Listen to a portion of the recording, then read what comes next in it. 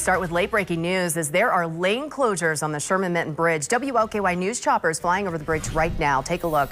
2 tractor trailers were in a crash around 10 o'clock this morning. At least one of the trucks hit the center barrier there. Officials say a fuel tank came off the truck and diesel spilled onto the road. It's unclear if anyone was hurt. All eastbound lanes and one westbound lane is closed at this time. We will, of course, bring you any updates as soon as we get them.